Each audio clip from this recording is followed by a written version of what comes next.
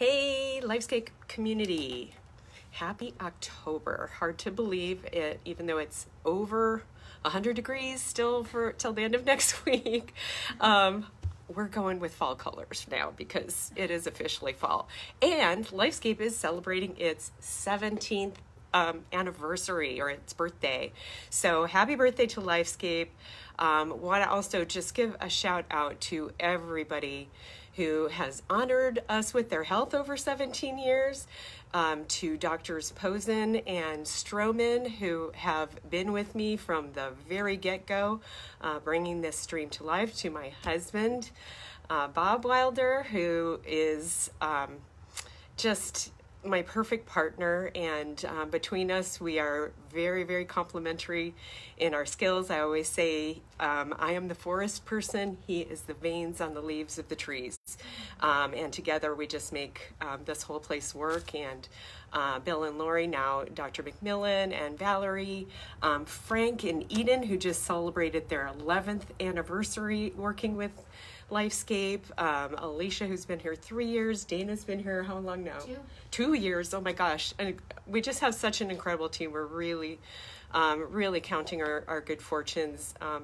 And here we are 17 years later in the midst of a global pandemic. And so I'm going to start today with just a little bit of a COVID update. Of course, the big news is that the President and the First Lady have tested positive for COVID, and we hope that they do well.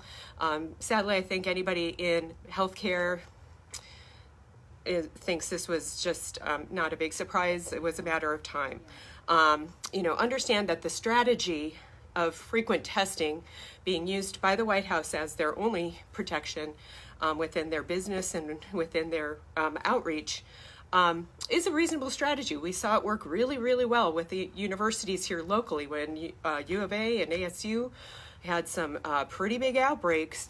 Frequent testing, aggressive isolation, quarantine. Now, isolation, when you test positive, you need to be isolated a minimum of 10 days. And that's isolation from other people in your home, from anyone who could be at risk of this virus. That actually helped suppress what could have been a huge community outbreak. Remember that PCR or rapid antigen tests that we do for COVID, one, they have lots of false negatives, not a lot of false positives, but lots of false negatives. So they're not perfect tests. They're reasonable, and they're not going to be positive for at least the first 3 days of infection. So people who are infected can be infecting others for at least a day before symptoms onset, or 3 days into the point of which their testing may turn positive. So, I'm hopeful that they will follow public health guidelines in aggressive contact tracing, quarantining of anyone else who may have been exposed, because with exponential growth, one case can turn into dozens of cases and many deaths in a matter of weeks, if not properly contained. And, I just have to say, regardless of your political leanings, this is not a political issue. This is not an American issue. This is a global infection pandemic. So let's be clear. This is about common sense, not politics. So ignoring the guidance of public health experts, condemning masks and shaming people for wearing them, attending, much less promoting, crowded, packed events, lying and downplaying the severity of this illness, of the global pandemic that has now killed nearly as many Americans as we lost in the entire Vietnam War. And by the end of the year, we'll match the number we've lost in World War II and be tenfold the number of Americans lost on 9/11. Doing these things is not just irresponsible. It is a flagrant betrayal of the public trust. And I hope everyone understands it. I think our patients are smart. They use common sense. And they know that, this is a situation we, in our own office, I a staff meeting, because I was concerned that, we all get tired of this, and we all want to just go out to dinner, and we all want to get back to our normal lives. I hear over and over again, I'm so over this. And I'd say, love to be over it, but we're not, we're not there yet. So I said, how many of us in this room have a COVID risk factor? Age, obesity or overweight, blood sugar issues, hypertension, immune suppressing medications, asthma. 80% of us raised our hands. So then I said, keep your hand up. And now I'm going to ask you, how many of you have close contact with someone who has one of those issues? 100% of the hands were up. So unless you're living in a completely clear bubble, we have a lot of people at risk in our close proximity. And it's not rocket science. It's really, really simple. The one most patriotic thing that we can do is wear a mask, maintain intelligent social distancing, and listen to experts. Because, that's what's going to keep us from having, 500,000 dead within a year versus a couple 100,000. It truly is life-saving. And every one of those lives is worth it. None of those people are expendable. So today I'm going to focus a little bit differently on sleep, because I truly believe one of my favorite TED Talks is by Dr. Matt Walker, who's the head of the Berkeley Sleep Lab, and it's called Sleep is Your Superpower. Great TED Talk. And it truly is a superpower. When I really look at the root causes of a lot of chronic disease, sleep is right there, whether it's attention deficit disorder, behavioral disorders in children, which we've lived through some of those, the diabesity epidemic. Obesity and diabetes metabolism is very much tightly controlled by how much sleep you get. Hormonal problems, low T is not a drug deficiency, it's a symptom. And one of the root causes of that symptom is insufficient sleep, or sleep that's impaired by something like sleep apnea, or alcohol is a common underlying cause of that. And to me, to throw a drug at something when you haven't fixed the underlying cause. In fact, Dr. McMillan and I were just sitting in a continuing medical education course, update on atrial fibrillation, and the entire focus is on which treatment we deploy. Should we deploy ablation? Should we deploy medical management? Not once in any of the studies that they're listing or in any of the presentation they're providing do they talk about what are the root causes of atrial fibrillation, which one of the biggest ones is sleep apnea, alcohol excess, obesity. These are all tied together. So, we need to look at, what's happening with our sleep? In the last generation, we've carved an average of an hour of sleep off. Well, you wonder why things like depression, anxiety, chronic fatigue, mood disorders, focus, attention, memory problems are becoming more and more prevalent, because sleep is when our brain recharges its batteries, clears out toxins, stores memories, and allows us to recover hormonally, nutritionally, etc.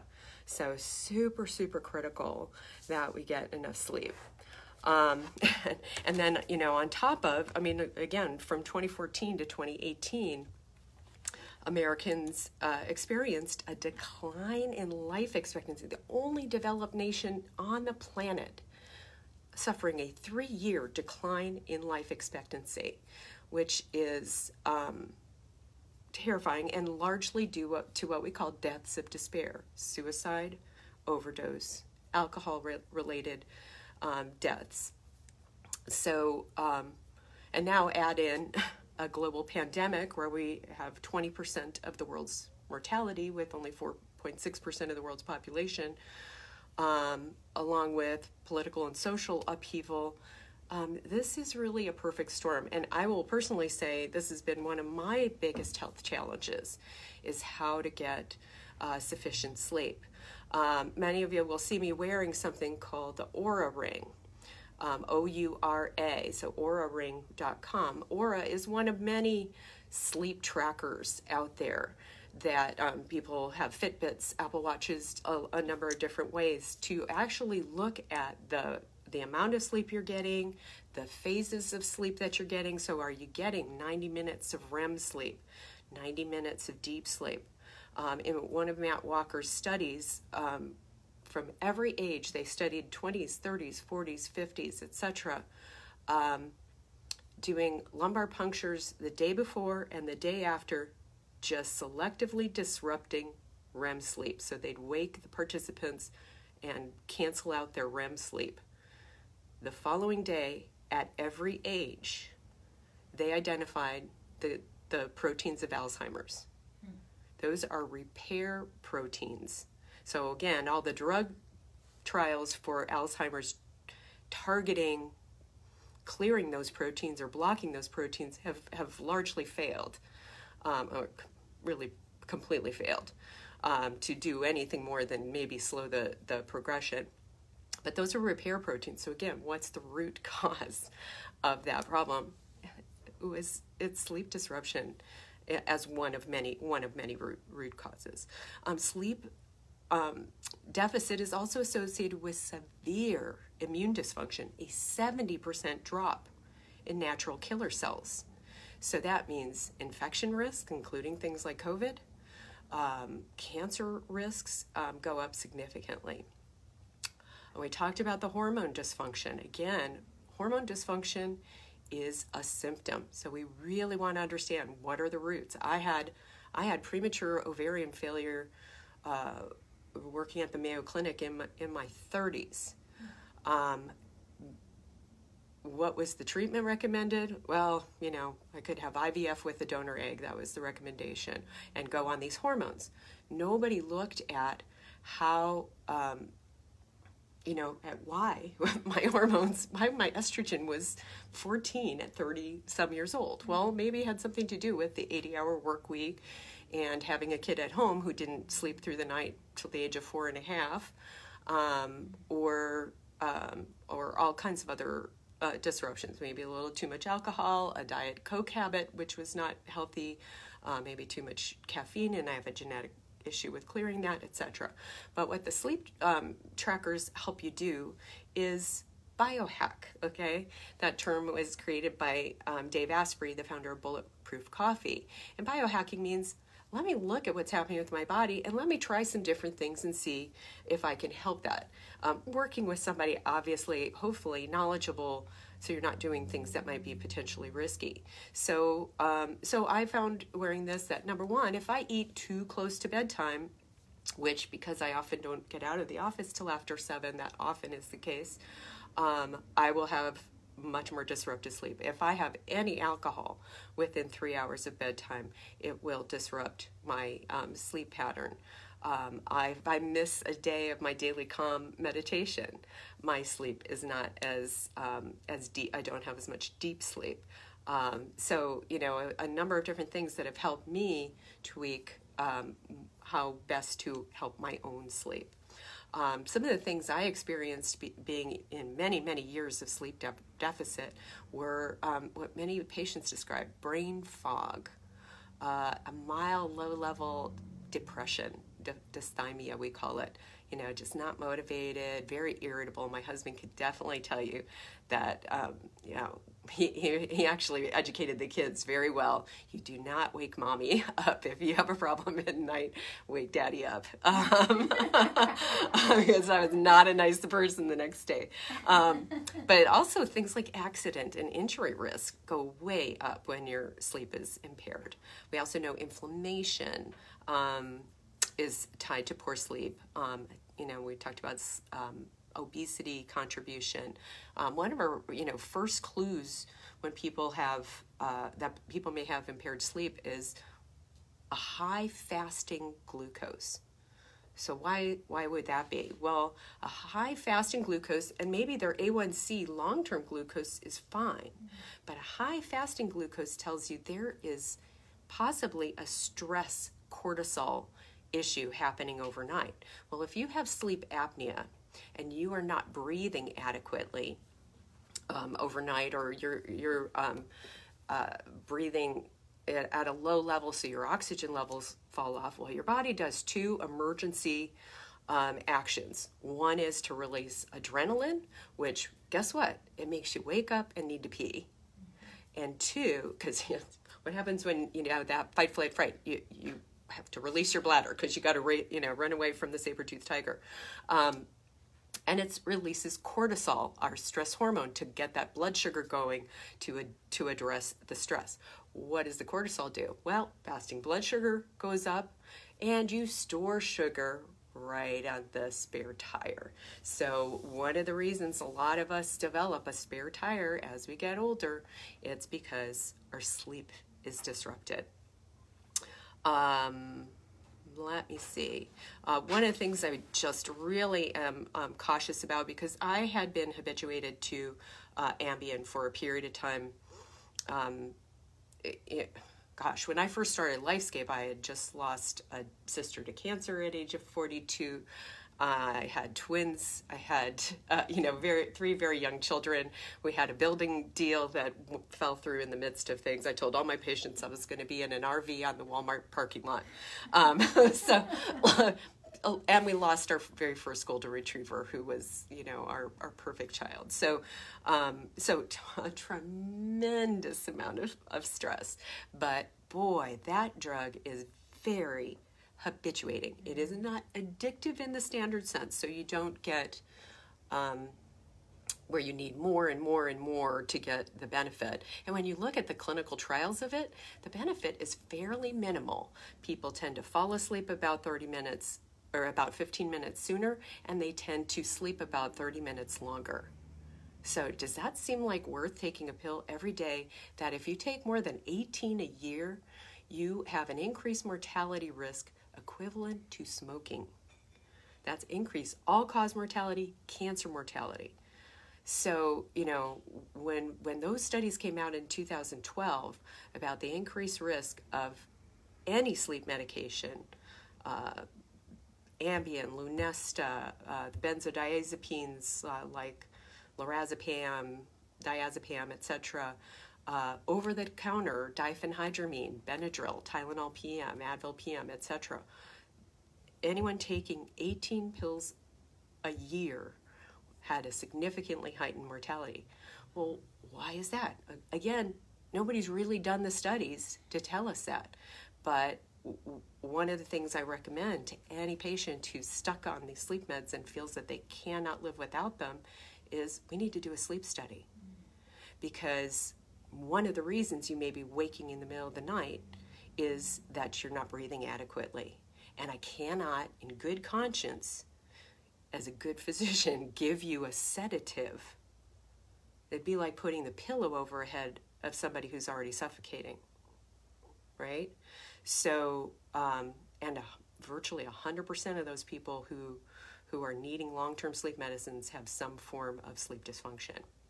So sleep is important. We need to, minimize our caffeine, kind of stick to a regular schedule of set a good wake time and set an 8-hour prior sleep time, kind of schedule a wind down ritual where you unplug from your media. As I told my husband, no doom scrolling right before bed. You can get sucked down that rabbit hole and it will not make for a good night. Minimize alcohol. Alcohol is just not a brain food, and it's certainly not, it's a hormone toxin, it's a carcinogen, and certainly none within 3 hours of bedtime. And keep your room cool. You can try, we have a Uller pad that kind of chills the bed down to 65 degrees because our house is like 84. It's not nice in menopause, just saying. But the Uller is very nice. Yeah, aim for complete darkness. Even a night light in a room, even a tiny little green light on a phone or a piece of electronics can disrupt melatonin levels. And then ideally keep your electronics out of your bedroom if you can. So I'm going to open this up for any questions that may have come through. The first one is, I get enough sleep, about 8 hours a night, but still feel tired in the day. Why is this? So yes, if your sleep is unrefreshing, not restorative, if you wake up feeling groggy despite 8, 9, 10 hours even, sometimes I hear, again, you need a sleep study. That is a sign that something is wrong with the quality of your sleep. You could start out just with a sleep tracker and see what's happening. Are you getting REM sleep? Are you getting deep sleep? Are you missing something? But I think seeing a sleep specialist is really critical in that instance. I wake up at night and often can't get back to sleep. What should I do? I think a lot of us have that issue. So I've certainly had that many times, and my poor husband deals with me getting a book and turning on my little book light and annoying the heck out of him, unfortunately. Yeah, you can do a number of different things.